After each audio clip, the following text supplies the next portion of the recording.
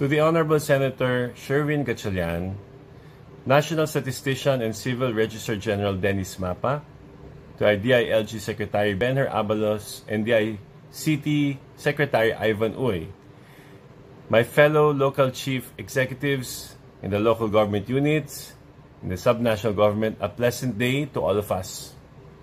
Your Union of Local Authorities of the Philippines, which is the umbrella organization of all leagues of local government units and local government officials across the Philippines, welcomes the rollout of the community-based monitoring system under the aegis of the Philippine Statistics Authority pursuant to Republic Act No. 11315.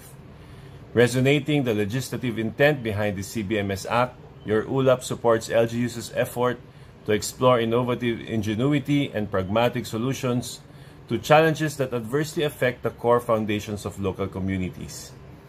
As response measures take shape on the ground, emphasis must be given to the need for the decision-making process to be founded on hard data and analytics in terms of demographics to lay down the parameters and targets for benchmarking. Similarly, important considerations is determination of the capacity and capability baselines of the local government machinery relative to the implementation of the contemplated action plans. In this regard, CBMS is an indispensable tool that enables local leaders and development partners to address the basic needs for human security in ways that capitalize on intelligent data to aid the identification of many determinants of socioeconomic indicators, informed policy interventions as well, and program designs with evidence and empirical analyses. The adoption of the CBMS can address crucial data gaps and requirements of appropriate policy reforms and interventions, more focused targeting, as well as impact monitoring in the context of full devolution and the implications as well of the global pandemic.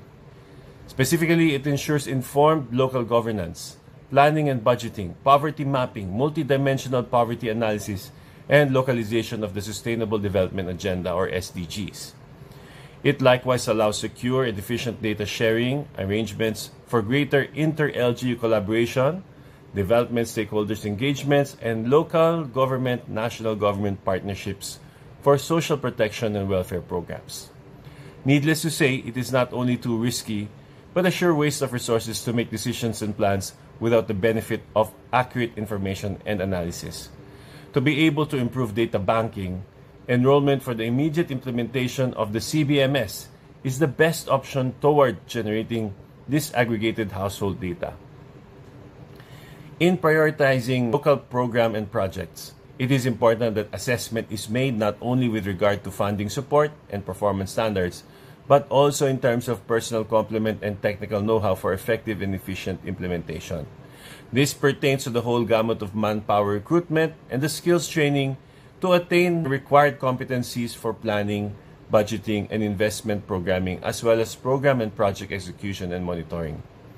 Given the wide-ranging menu of priority options, LGUs must be given adequate training to upscale their technical capabilities to intelligently determine constituency impact, program sustainability, economic feasibility, and administrative viability. I cannot overemphasize the aspect of governance for LGUs to effectively measure up to the full breadth of well-defined and assessed problems at the grassroots level.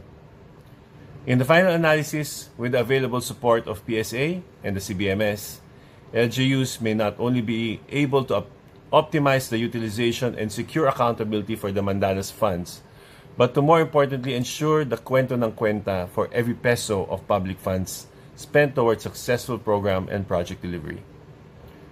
Corollary to this, I urge my fellow LGUs in the provinces, cities, municipalities, and barangays, as well as the congressional districts, to extend the necessary forms of financial and technical resource sharing and logistical assistance as may be deemed appropriate by the parties concerned to ensure successful conduct of the CBMS processes and smooth flow of CBMS operations at all geographic and administrative level.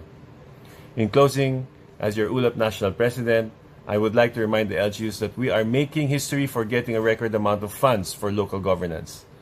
Let us not squander this opportunity to achieve the most in terms of quality services by ensuring constant handholding between LGUs and NGAs for informed and competent decision-making that serves the highest interest of our constituents and the nation. Muli po, ako po si Dax Cua mula sa inyong ulap. Nagsasabing salamat po at mabuhay tayong lahat.